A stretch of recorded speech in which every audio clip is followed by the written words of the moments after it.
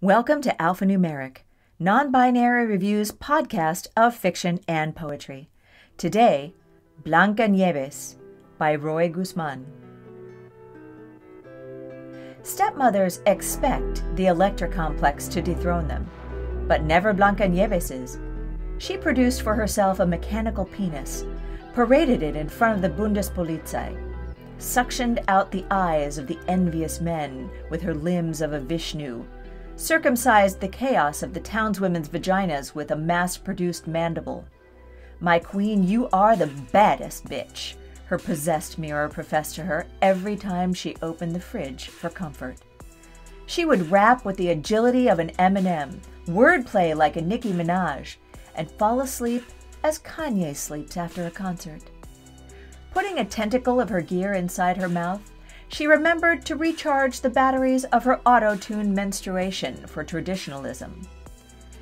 "You won't be in top form in a few years," the mirror said one day after Blancanieves' stepmother came back from a Beyoncé concert. "Buy out more Republicans to support your stem cell cosmetic care. Get a vaginoplasty, or kill Blancanieves. Use Florida's stand your ground law in your defense." The queen crushed a few Xanax, made an appointment with her chiropractor that week, hired a private investigator to make a list of Blancanieves' favorite clubs, the overpriced stores where she liked spending the king's moolah. She gave orders to kidnap the man Blancanieves hired for her private Brazilian waxes. When one of the queen's guardsmen texted Blanca that mafiosi were on their way, she ran into a Louis Vuitton boutique at the mall, escaped into a back alley, and there she met 7 Central Americans who were on their 30-minute lunch break from the kitchen, where they made a living with papers tuecos. They dressed her up as one of theirs, fed her tostones and arroz con habichuelas. Blancanieves' looks, at least momentarily, vanished behind sweat she collected from the overtime hours in which she swept the entire restaurant, threw out endless bags of trash, did stacks of dishes, and supplemented her income as a nanny. She drank rum and coke with the 7 men, who were at least a foot shorter than her. The men often fought over whom would pop her güerita cherry first, but often they fell asleep on the phone between calls to their families across the border, a pile of calling cards collected to make Blancanieves' bed in the only bedroom they had. All the Latinos slept in the living room, and Blanca found herself having to pay for a gym membership to take her showers, since her friends also fought over turns to use the bathroom. The queen discovered Blancanieves was still alive, unlike the lie she'd been told in which Blanca ran in front of a pickup in Miami. She considered wearing the robotic penis costume as she planned her visitation, but she knew she couldn't make it too obvious. Instead, she dressed up as a Jehovah's Witness, trained on humility with a theater coach, and studied the scriptures online. Blancanieves' roommates were at work when she heard a knock on the door, but since she'd been trained to be their spokesperson in case La Migra showed up, she hastened to open the door, her perfect English putting to rest any signs they'd all gone into hiding. The queen told Blanca she was bringing the Lord's word. B failed to recognize her. She offered Blanca a few pamphlets she stole from a preacher outside a supermarket, and Blanca felt so guilty for running away from home, she started to sob on the queen's recently dry-cleaned suit, and they both turned to the TV to watch a Spanish courtroom show. Surprised with Blanca's newly honed cooking skills, which Blanca confirmed with her microwave potage, the queen asked to use the restroom.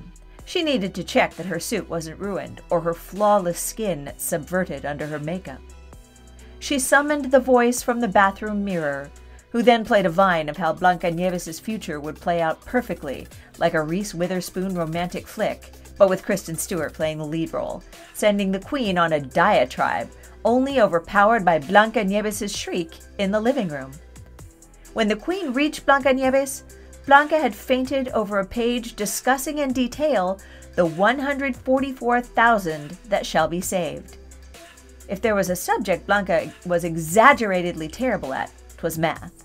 Because it sounded like a big number, she couldn't contain the emotional baggage she'd been posting up to that point on Facebook. The queen was terrible at checking other people's pulses, so she walked away to avoid being bothered, assuming Blancanieves dead from an infarction. Apples don't make it to this part of the story. They're overpriced. And princes won't show up to the hood unless there's game to pick up or drop off, or a bag of weed to secure. As soon as the Magnificent Seven found Blanca seemingly without a pulse on the hard floor, they called a brujera to revive her. The brujera said that Blancanieves had suffered a concussion and that a trip to the state hospital would suffice. Blancanieves recuperated, but the queen never recovered from the lawsuits that came after her for impersonating a Jehovah's Witness or for refusing to pay the private detectives for their services. At the hearing, Blancanieves brought charges against the queen for emotional distress and was paid a large sum. She used the money to pay an attorney to procure her 7 friends' green cards. All this time, Blanca had picked up Spanish and a few criollo recipes. She used her charm to establish her own restaurant chain. The voodoo mirror remained with Blanca for many years to come, giving her advice on the use of anti-aging creams, poor pronunciation, or warning her when a new wannabe rapper was in town to take away her crown, which Blanca defended like a merciless Shiva of the Flip Mode Squad, or Gwen Stefani, but with longer hair extensions and less appropriation. 7 agents by her side to protect her from all the copyright lawsuits that would soon head her way. This has been Blancanieves by Roy Guzman, read for you by Lisa Quintana. Our music was 4 Minutes of Memories by Artem Chunyev, provided by Pixabay.com. Alphanumeric is mixed and mastered by Lisa Quintana. You can get non-binary review on our website, zoeticpress.com, or on Amazon. If you like the podcast, please drop in and give us a rating or review, and please subscribe. Non-binary review, because humans are hardwired to tell stories.